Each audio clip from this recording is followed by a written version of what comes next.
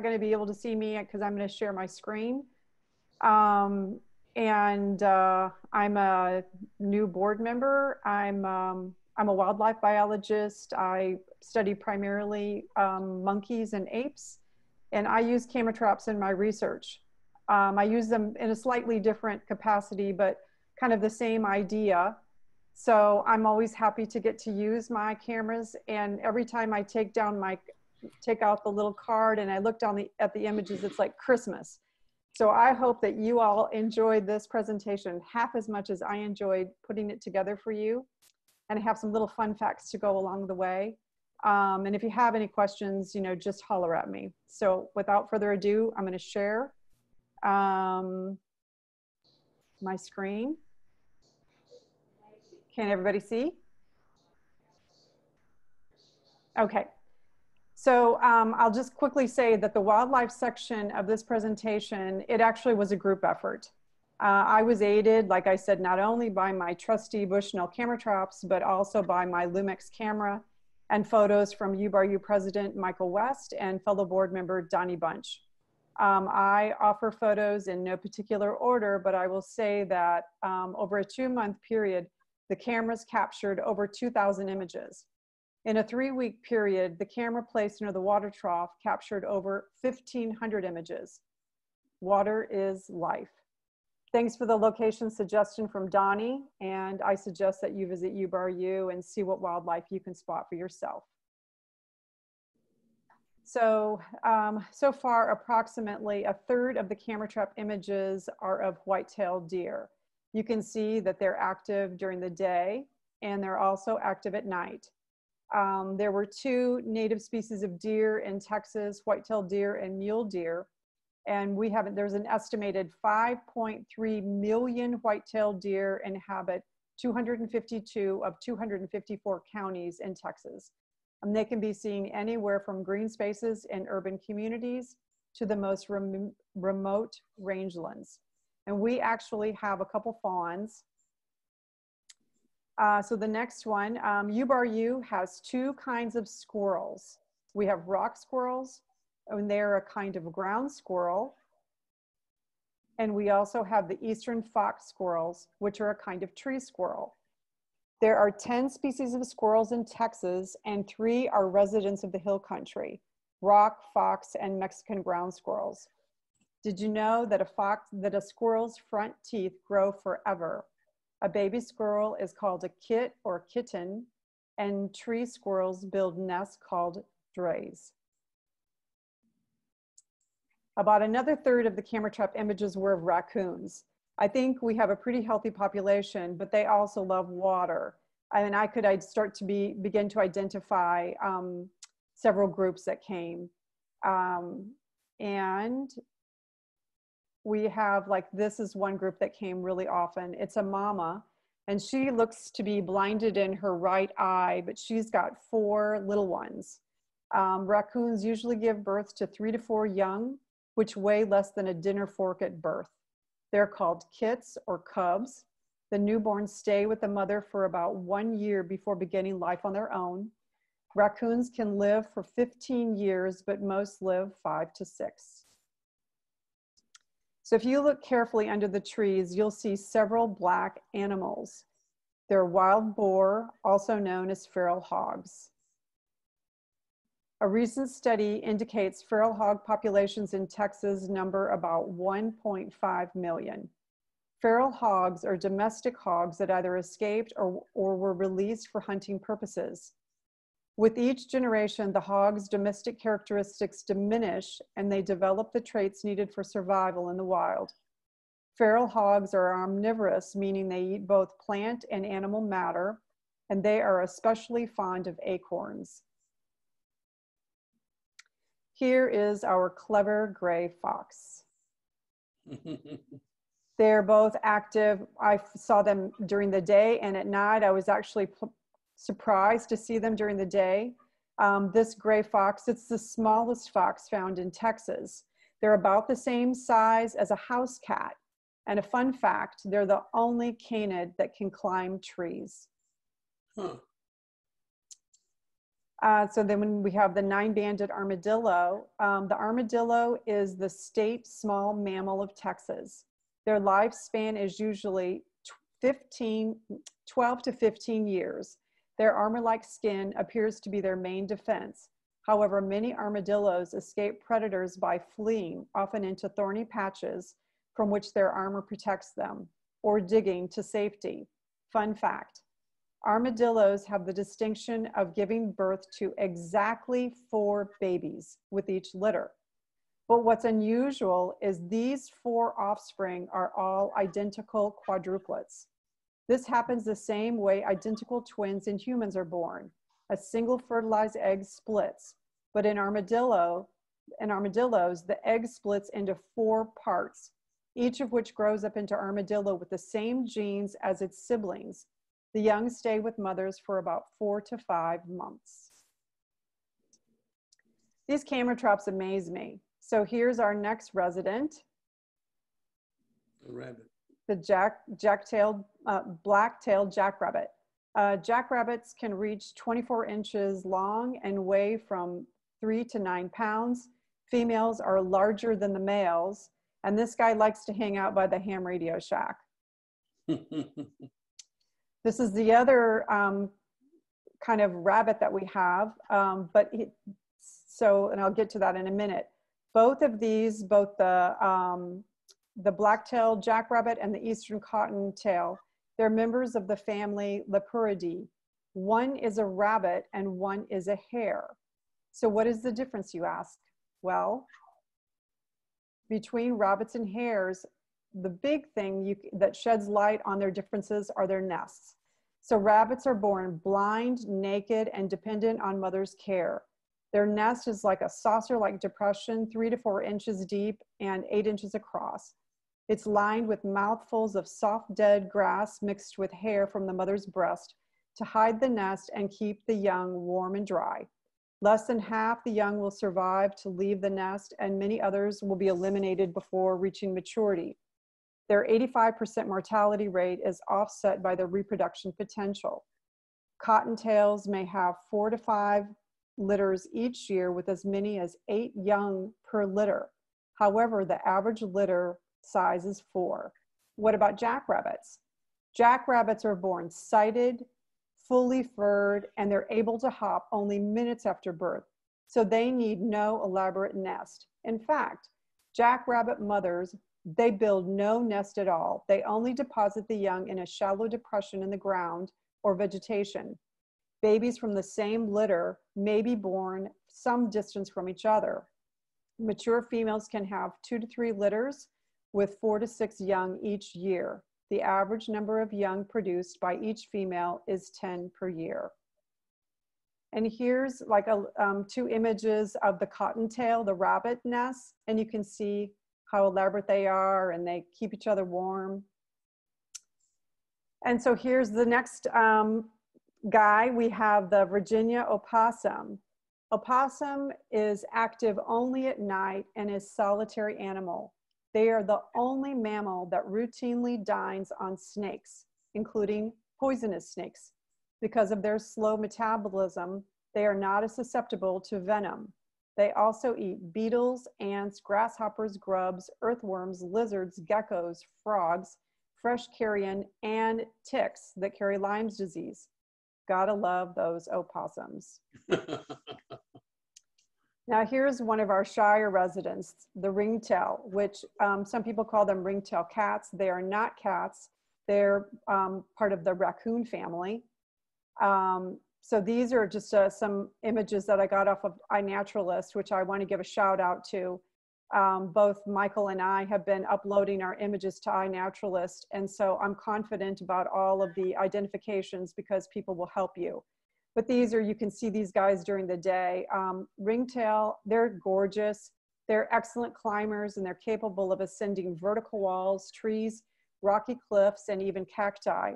They can rotate their hind feet 180 degrees, giving them a good grip for descending those same structures. They have excellent eyesight as well as hearing, both helpful adaptations for a nocturnal animal. And then we have also saw striped skunk. They have a lifespan of about 2 years in the wild, but they have very few natural enemies. Like humans, most predators avoid skunks because of the odor of their musk. When threatened or disturbed, skunks make a purring sound and often growl when attacked by humans.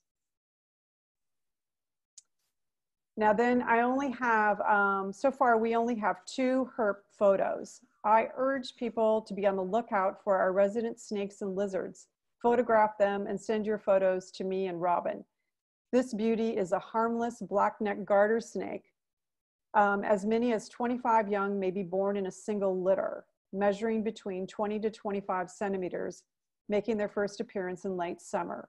So Donnie photographed this near the meeting house. So it's just a baby. So there's got to be way more. So I'm dependent on y'all to see the other friends. And this is the other one that Donnie also took an image of. This is an eastern hognose snake.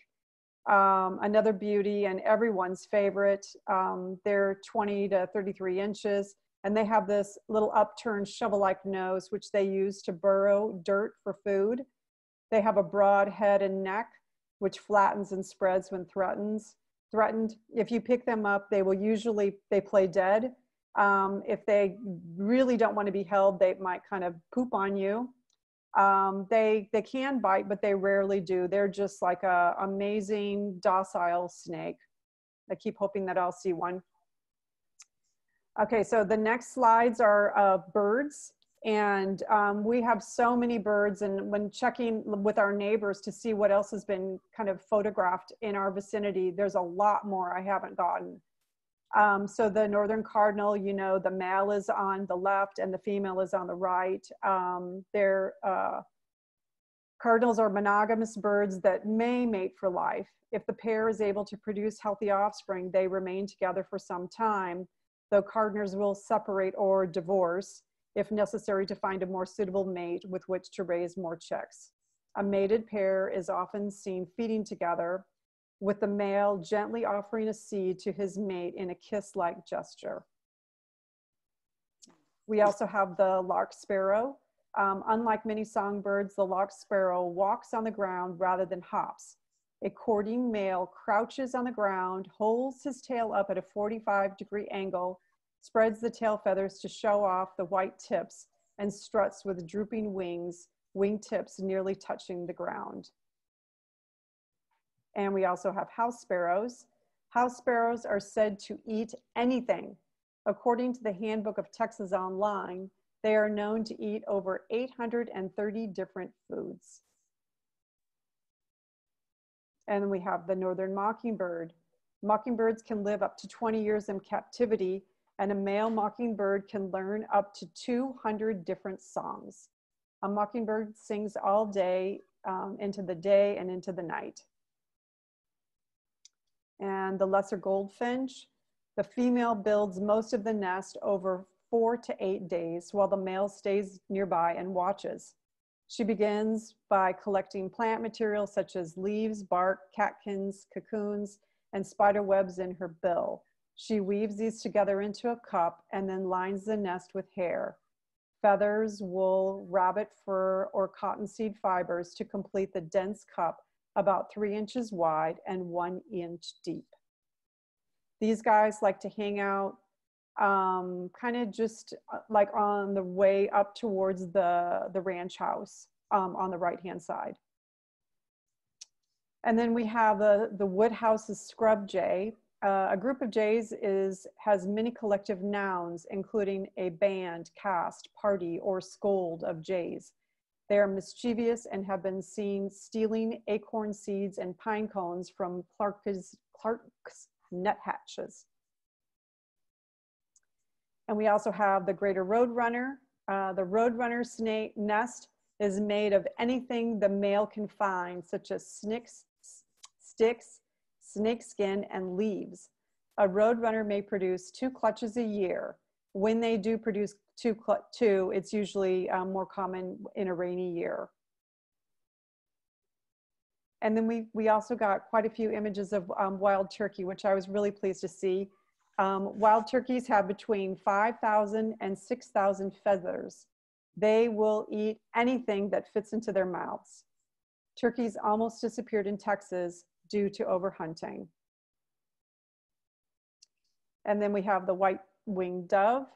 The call of the white-winged dove is distinctive with a loud cooing sequence that sounds like "Who cooks for you?" with emphasis on the last note. Anybody know who else sings "Who cooks for you"? You can shout it out. Michael? My husband. Also, the barred owl. The barred owl also sings "Who cooks for you?" I don't know if they're at UBarU though. I haven't heard any owls. Then we have the black-crested titmouse. Titmouse. Oh, do I have to? Robin, can you let somebody in? I think. I got him. You're good. Okay. Okay. So the titmouse, they're cavity nesters, and they have been known to line their nests with horsehair, feathers, onion skins, and even tissue paper. Their diet consists of seeds, berries, nuts, insects, and insect eggs. So when I uploaded this initially, I had a different ID. And there's a really good birder that lives kind of in the Dripping Springs area, and he corrected me. And he told me that these are juvenile birds. And so that black crust sometimes isn't as apparent when they're this young. But he showed me how that there's this like buff fontanelle. So there's a lot of really good birders close by and can help us with our IDs. Michael took this. There we have cedar waxwings. Their wingspan is between 8 and almost 12 inches. That's big. They can fly at 25 miles per hour. Cedar waxwings eat mostly fruit, such as elderberries, serviceberries, winterberries, mulberries, wild cherries, and cedar cones. And Michael also took this. This is the Beckwith's wren. They appear similar to the Carolina wren, but it has a long tail that's tipped in white. And then we have the black-chinned hummingbird. In cold weather, the black-chinned hummingbird may ingest 3 times its weight in nectar in one day. A group of hummingbirds has many collective nouns, including a bouquet, glittering, hover, shimmer, and tune of hummingbirds. And we also have the ruby-throated hummingbird, and they can catch insects in midair or pull them out of spider webs. Most hummingbirds typically arrive in Texas in mid-March and depart in late July. And in between mid-November, they arrive in Texas in mid-March and depart late July to mid-November to their winter grounds of Mexico and Central America. They fly approximately 1,500 miles. Donnie keeps our 3 hummingbird feeders full, so he would know like when they come and when they go. We also have the northern flicker. They weigh just under ½ a pound. That's big. They're almost like 11 to 12 inches long, and they have a wingspan of up to 20 inches. The long bill is slightly curved downward and is used for digging ants and beetles out of the ground. And then we have the golden fronted woodpecker. They consume about as much fruit and nuts as it does insects. In summer in Texas, the faces of some woodpeckers become stained purple from eating fruit of the prickly pear cactus. And then we have the purple martin. They're the largest swallow in North America and one of the largest in the world's roughly 900 swallow and martin bird species. Despite their colorful name, these birds are not actually purple, but dark blue-black. And then I have just some insects that I want to show you. This first one, that Haldeman's shieldback, it's a kind of katydid. And then we've got this sulfur-winged grasshopper. There's a lot of different grasshoppers. So that's another one y'all can be taking pictures of, and we can see what we've got on the property. So let's see if this works. So when you're walking up to the labyrinth, you will see these harvester ants. And if you go to the outdoor chapel and you sit down on one of the benches and you look under, you will see these daddy longlegs or cellar spiders.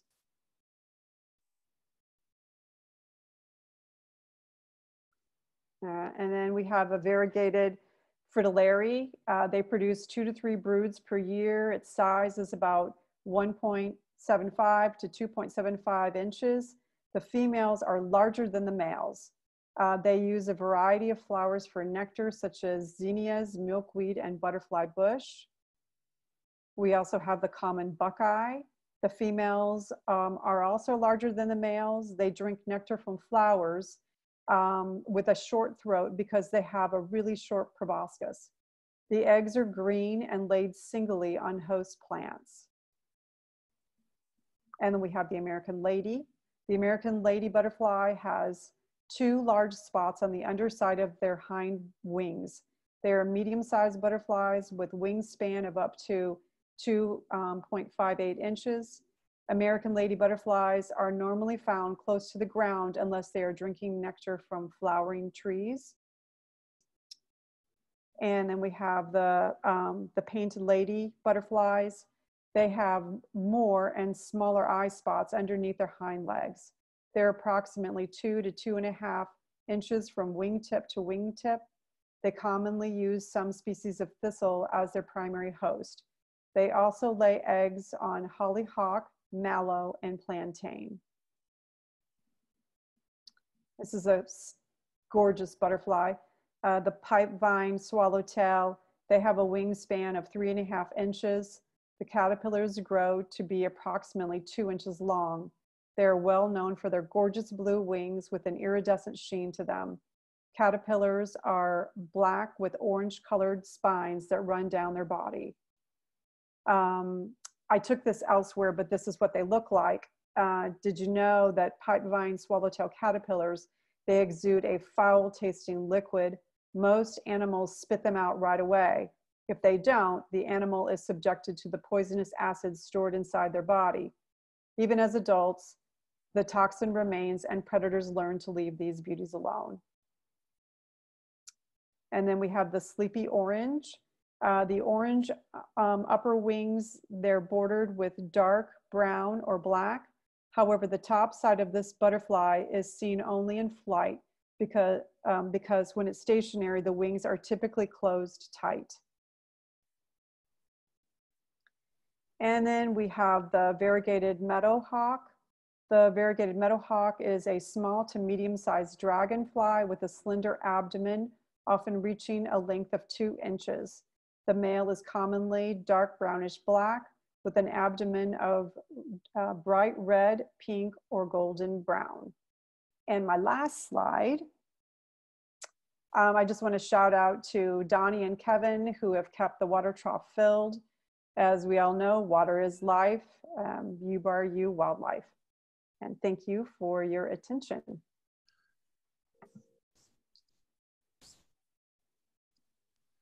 All right, so I made a few slides here to keep us organized. So this is Brennan and Peter in May. Go. Yeah. Video, driving out to beehives.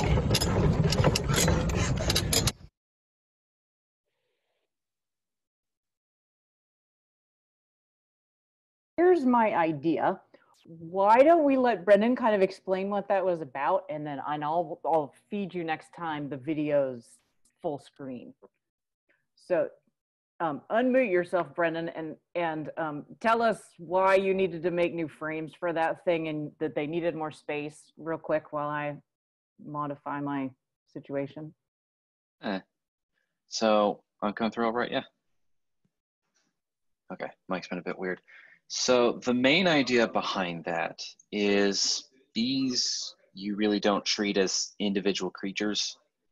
The entire hive really is one creature, and they do a lot to self-regulate. And one of those areas they self-regulate on is how much space they have to expand. And depending on how much space they have, that kind of constrains on what they'll do to swarm. which is where basically they take about half the bees of the hive, a new queen, and they go fly off to create a new hive. Basically, the hive reproduces. So one of the things we were trying to do with giving them more space is, if we give them more space, the bees see, oh, we have more space. We don't need to swarm. And that's kind of the advantage of what's called the Langstroth hives, which is what we're using, is you can control the amount of space bees have, and to an extent modulate their behavior. Most of what that video was. Any questions for Brennan about? What were you spraying with the little? What were you spraying in there? Pine smoke. Is bees communicate primarily through smell. So when you put smoke in there, it disrupts their ability to communicate, and to the most extent triggers their everything's on fire response, which means they're usually paying more attention to try and get as many, usually you'll see them sticking their head into the frame to start drinking up honey, because if the hive's on fire, they'll take in a bunch of resources and then leave. But what you can do without a beekeeper is, if the bees think they're on fire, they'll start paying attention to that rather than you. So it usually keeps them a bit more calm. So they're a lot like the Borg. Yeah, to an extent. Okay. So the Borg tends to act a lot more like termites and ants.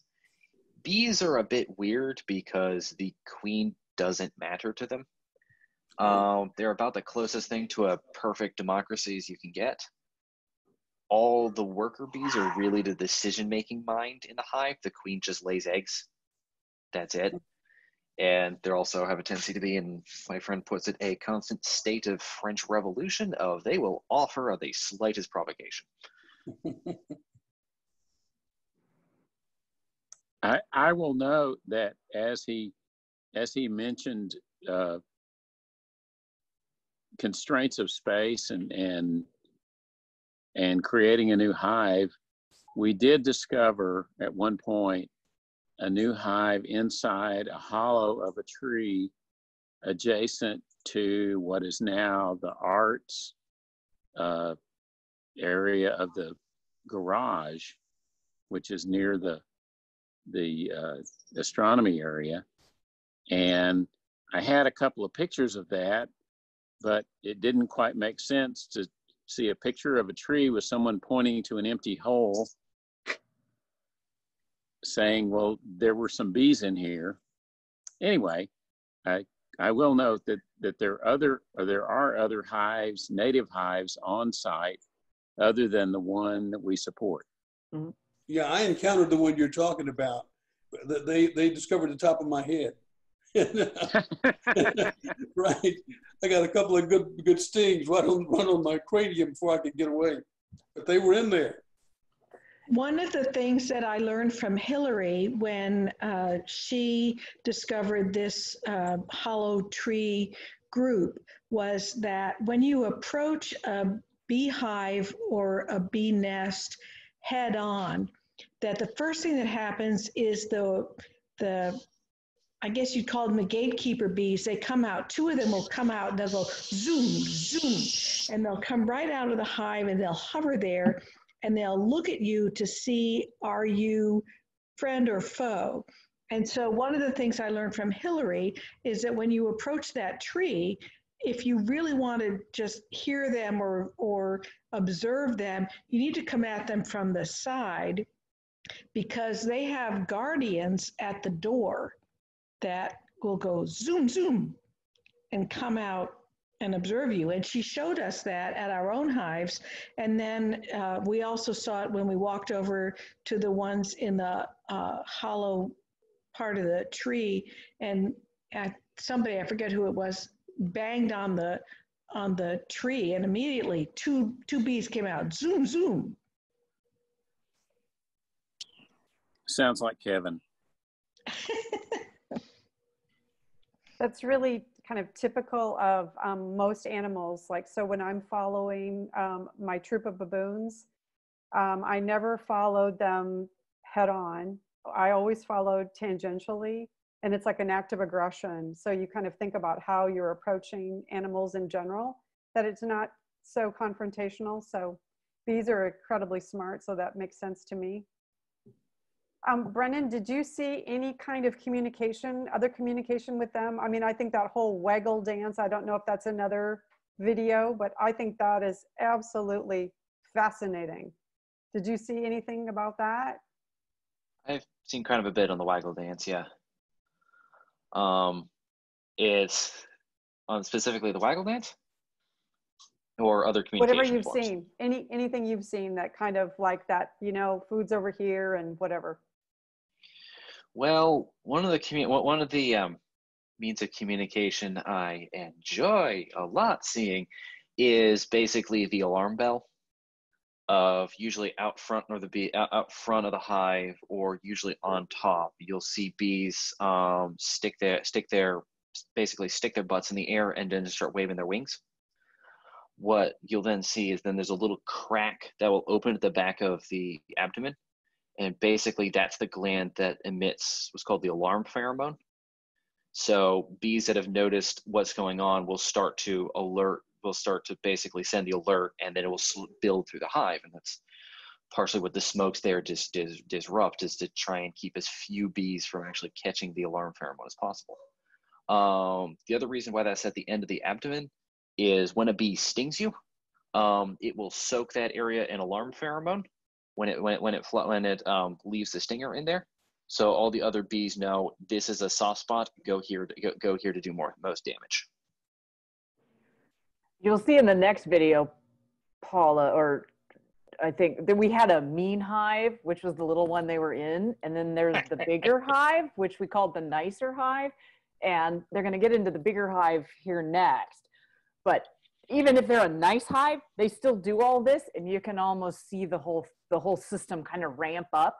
And Brennan's in an all-white suit, and Peter's in the white jacket with black pants on, and they are just trying to find a way in, because that we think maybe that color gradient between the white and the black, and they, I don't know, I asked Peter, like, because they're swarming all around his butt in the video, like, are they trying to find a way in? Does it look like a transition? You know, who knows? But you can really kind of feel the intensity of that many little bees coming at you. So they have an incredible fortitude to go do this. So shall I run the next one, and then we can talk some more, and hopefully You cut out there.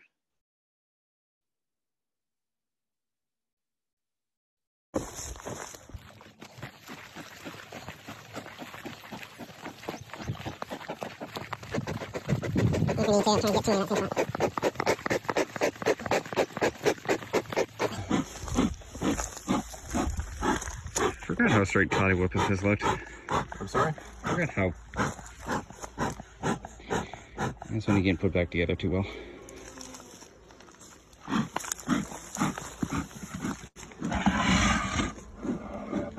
Oh.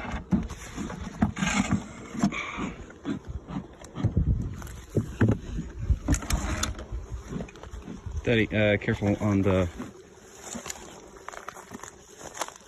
Way to go. Yeah. Scorpion? Huh, yeah, I see a scorpion there.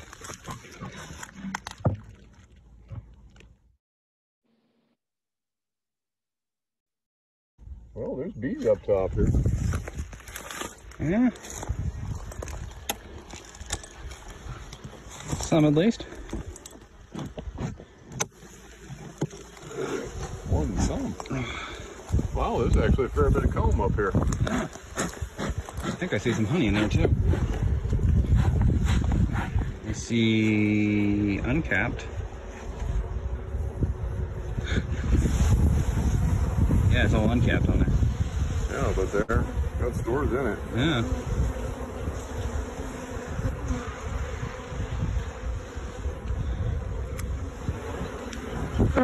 So yeah, we've got brood up to this one. Check a frame out of that, see if it's just uncapped. No, that's brood. Yeah. That's a lot of brood. Just looking more brood. I see. Something's in there to.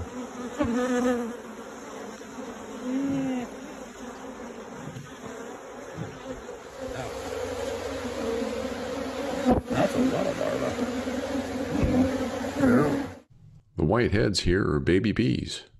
They're about 9 days old right here, and they're drones. They're male bees. You can tell that because of the dome-shaped cover getting put on their cells.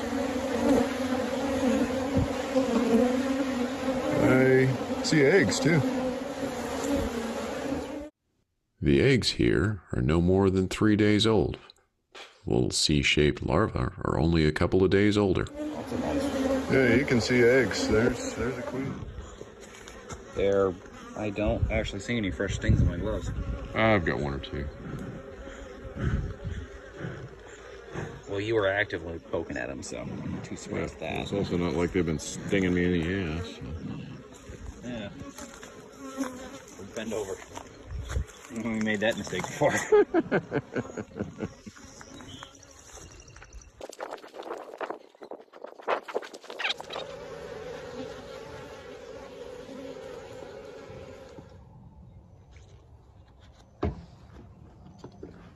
Stuff's just a little viscous. Yeah.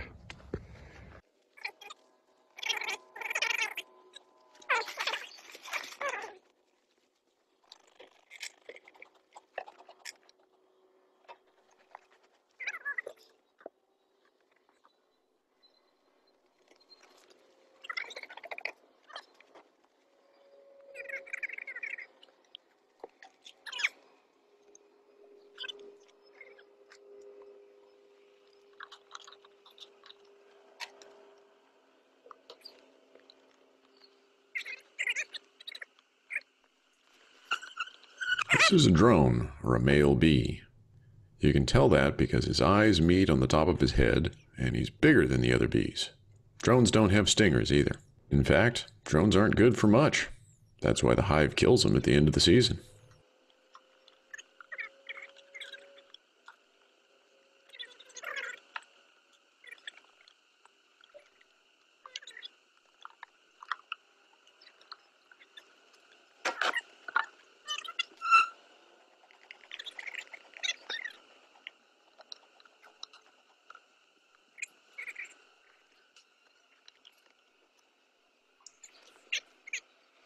Is this the main hive? Which hive is this? This is the bigger hive, the nice hive. Okay. The one that, back, the one's right across from the Friendship Oak. the one you can see, yeah, most Yeah. easily. Mm-hmm. May have wanted to start with that one when they weren't flying. A big problem for bees is the Varroa destructor mite, so we need to check out the hive to see if we have mites. To do this, we do what's called a sugar shake. So we collect some bees up, cover them with sugar. Bees here. The sugar makes the bees go into a grooming frenzy, and they knock the mites off them so that we can count them by shaking it into the water.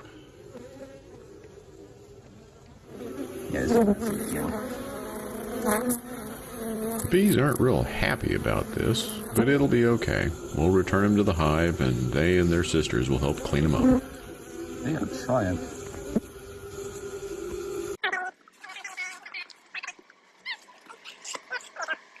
After we put this hive back together, we put on some pollen patties, which is extra pollen food for the bees.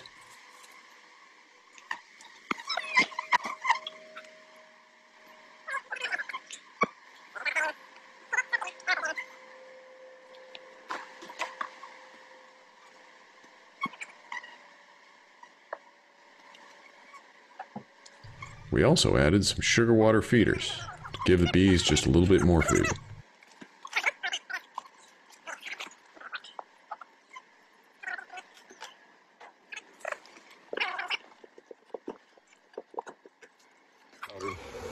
Get our powdered bees here.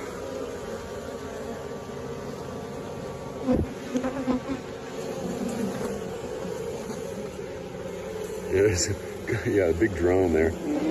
Powdered drone.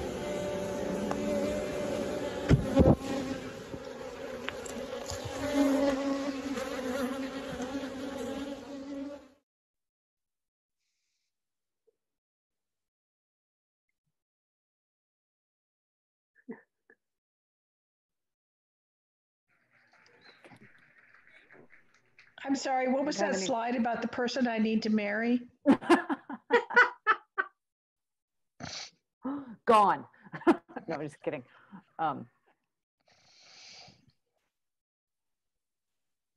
Yeah, so Patricia says some bees are non-domesticated farmed animals. Probably all bees are, but they don't always survive without some management. And Bees unfortunately, are domesticated, but not tamed. Yeah. You have any questions about that video, what drones do or workers do, or the capped honey? The capped is their stores versus the eggs, which look like a grain of rice, and then they turn into the little C-shaped larva. And is that all old hat? Good bee biology. What's all in the pollen packs? So the pollen packs are primarily just pollen they've gathered off of flowers alike. Bees will, it's kind of what all the fur's for, is they'll gather pollen onto themselves, kind of just scrape it back and pack it into the back legs and bring those back to the back to the hive. Because the pollen usually acts as kind of the protein source for the bees. They'll actually go in, they'll actually go and eat that as well. A lot of that gets used to get fed to larvae and the like as well. So is it just like a general pollen pack, or does it change depending on where you live? I mean, I know some people, I've just read something about how that the honey can taste different based on the kind of pollen that the bees have eaten. I don't know if that's true or not. Well, the honey will taste different depending on what flowers the bees are drawing the nectar from.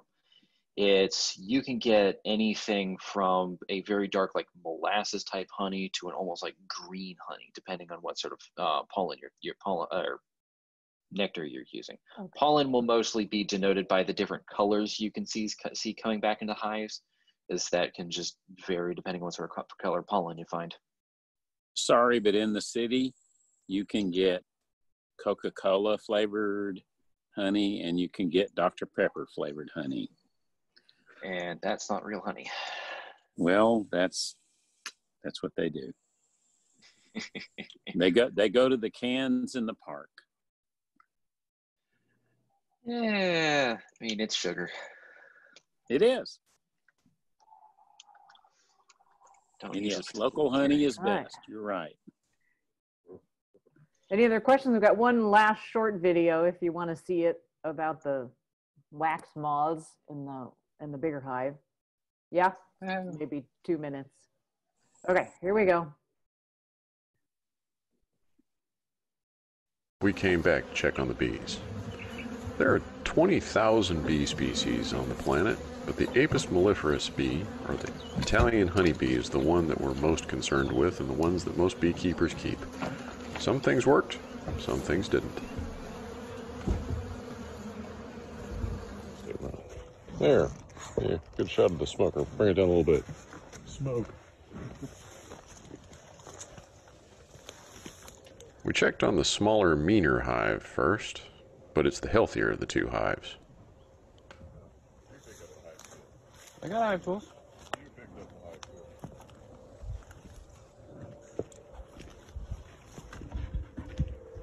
We had put feeders on this hive and given them a little bit more space. Checking up on how that worked. Yes, that is empty. Yeah. There's a whole lot of bees hanging on the inside. There's a whole lot of bees hanging on the inside. Sticking out here already. This is uncapped honey. When bees first bring nectar back, they have to dry it out to get to the honey-like consistency that we know.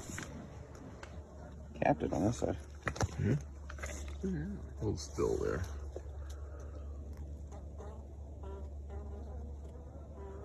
Once the honey reaches the consistency that we know, the bees put a cap on it. This is called capped honey here. Remember, honey is the bees' food for the dormant season. Warning on.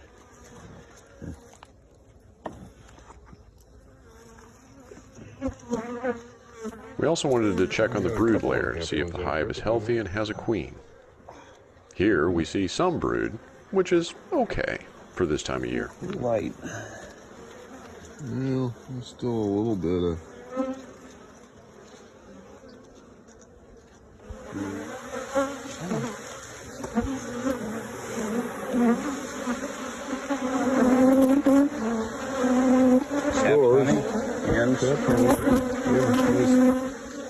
This frame has both brood in a nice pattern and capped honey. This colony was the bigger one, but one we were worried was about to swarm.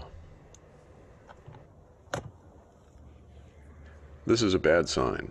This is an adult wax moth, which is a parasite of bee colonies, and a sign that this colony is in serious trouble.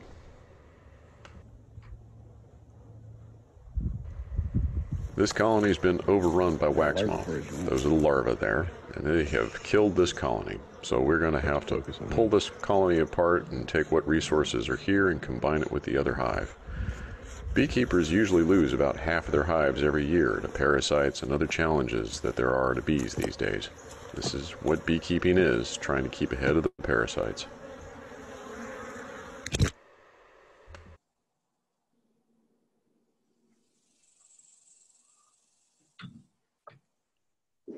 But we're not happy that the hive is gone. But we they drove the stores that were in that hive over to near the observatory, and they cleaned up the frames over the next 24 hours or so, and then the assumption is that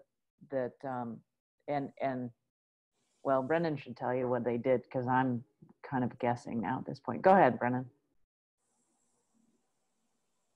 On what? That they cleaned everything off? Are any of the individuals in the one hive going to mix with the other, or is that just a no-go? Oh, yes. So what we did with the big hive, since it got pretty badly overrun, is we took most of where the box where the bees were giving, and stuck it on top of the other hive. Really is called combining. Of the big hive really isn't able to support itself anymore. So the idea basically is we take what mass we have the other hive, give it to the other one. The idea basically being put a piece of paper in the way, they chew through the paper. Hopefully by the time they chew through the paper, they treat each other as just one hive worth of bees and try not to kill each other. So do we now have just one hive, or at one time we had three? One time we had three hives. And so now we're down to one? Yep. Uh-oh. It's kind of to be expected. What made the one hive more susceptible than the other hive?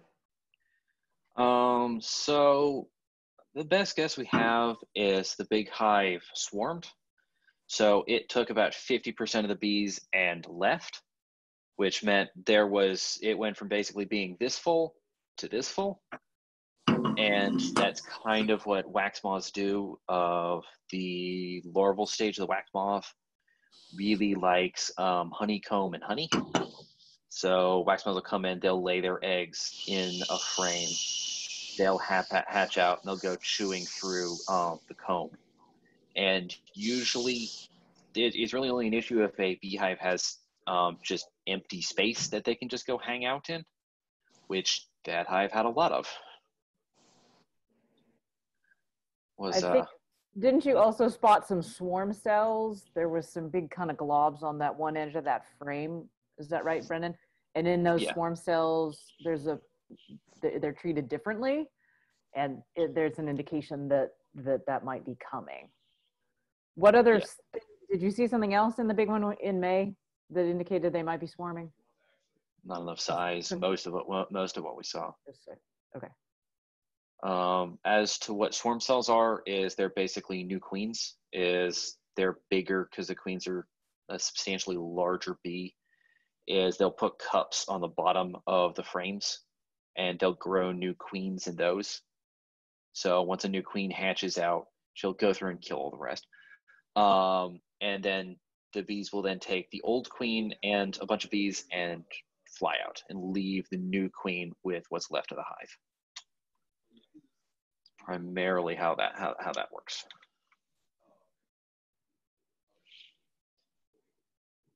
Other questions?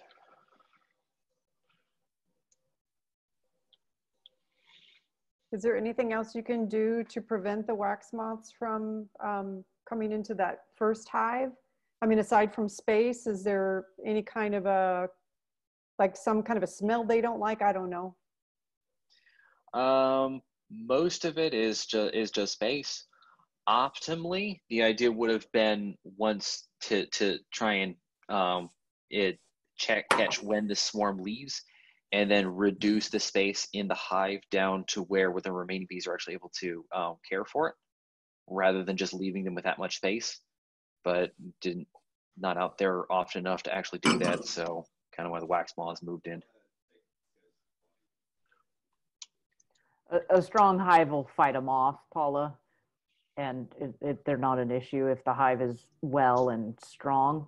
And the little varroa mites, similarly, if you treat the hive for the varroa mites, I think you end up damaging the bees as well.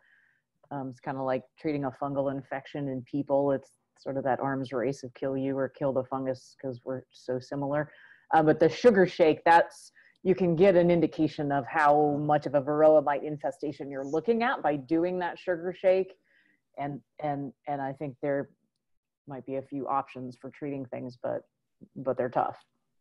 Because it's kind of the thing, varroa mites, wax moths, and little beetle species, usually it's referred to as hive beetles, are almost always present in hives. Most of these parasites are just there. You're just gonna have to depend on the bees to keep track of them.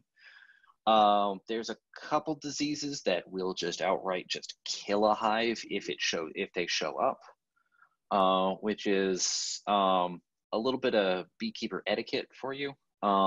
I mentioned hive tools, which are basically these little pry bars I was using to pull up the frames. Those are kind of important tools. But one thing you do is you never take them with you. A beekeeper, if you go visit another beekeeper, they should always have a spare set of hive tools on them, because so you don't have to bring your own. Because if you bring your own and that happens to have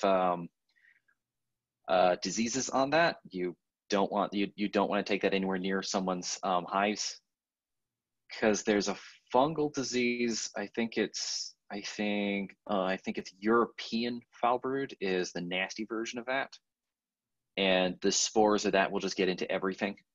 And there is I have seen one way to actually get rid of it off of equipment, and that was back in North Carolina in basically a facility that was designed to clean space germs off of lunar lander equipment. Is the only way to actually get rid of that stuff from equipment. I have a question.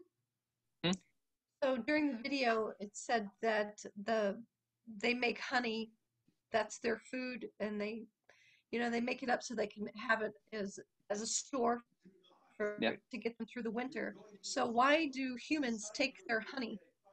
And are we killing the bees by taking their honey? Or does this make them go into a frenzy and produce more honey?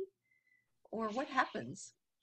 So what's kind of special about, because there's, as was said in the video, there's about 14,000 bee species. About 24 of those are classified as honeybees. Italian honeybee being one of them. There's a Russian black bee, there's a German bee, there's a couple of African species. Those are classified as honeybees because they are capable of producing enough honey that humans can actually take that honey and really not detrimentally affect the hive. I mean, the bees will go through a lot of honey, but specifically for like Italian bees, if there's a nectar flow, if everything's flowering, if you just keep giving them space, they will just keep filling it with honey. They are perfectly happy to keep making honey as long as there are resources, and it's kind of up to the beekeeper to measure out how much honey they can actually take to leave with the bees. For their downtime is usually winter. I learned back in North Carolina, where the winters were usually usually a little colder. They need about 40 pounds of honey for a good sized hive to be able to make it through the winter, because they don't do anything during the winter. They just kind of sit in a big ball and shiver is all they do during the winter. That is what we do too. Yes. Yeah. So really, we're really not affecting them by taking honey, assuming it's effectively harvested. So there are some bees that don't produce honey, or they just produce a very small amount? So things like bumblebees, carpenter bees, aphis bees, those, basically every bee species. So Apis mellifera, the Latin name for bees. The Italian one is usually, I think, Apis mellifera or something like that. It translates to basically honey-loving insect, because that's kind of their notable feature, is they create honey. So even I think carpenter bees are the solitary bee. So they live alone. They don't actually have hives. They'll still create honey, but it's like a teaspoon. They create very little. It's kind of how that works.